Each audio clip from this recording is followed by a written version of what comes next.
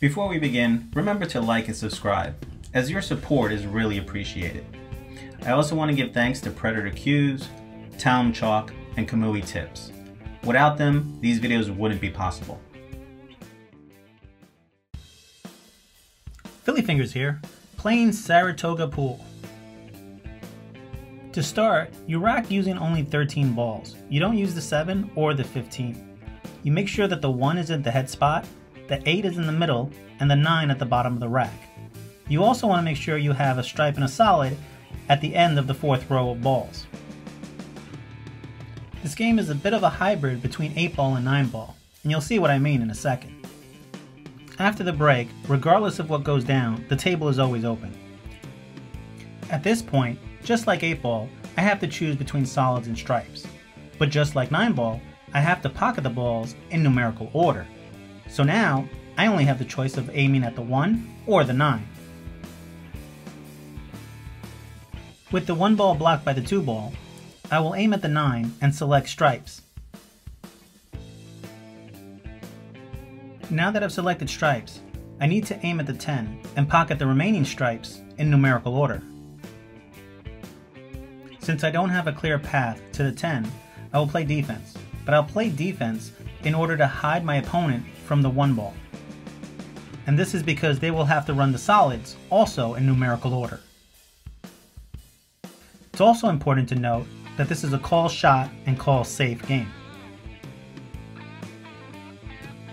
Switching now to solids, I'm blocked by the 8 ball, so I will have to masse around the 8 ball in order to make contact and play safe once again.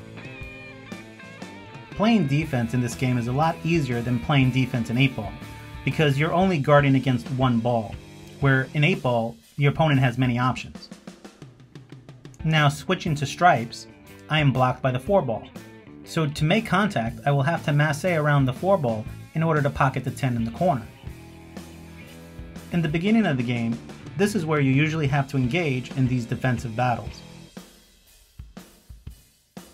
Although I missed the 10 ball, I got fortunate, and I snookered my opponent where they can't see the 1 ball.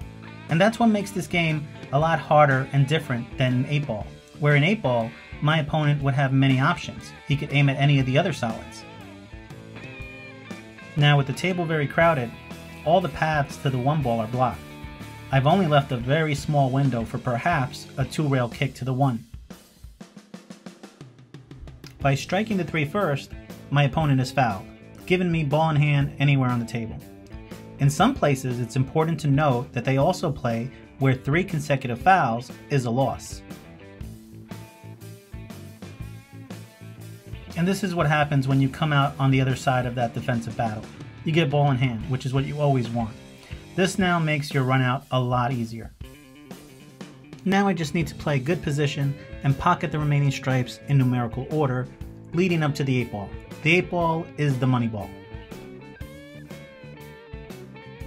What I love about this game is that since it's a mixture of 8 ball and 9 ball, and you're playing 8 ball but with a rotation style, it eliminates that crutch that a lot of people have, where they're aiming for a stripe and hoping to get position on another stripe, but they miss that position.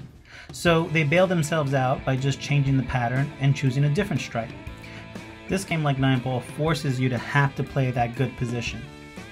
And that's what we see here. I now have position for the 8, I will make the 8 in the corner, and complete the game. That's my take on Saratoga pool. Till next time.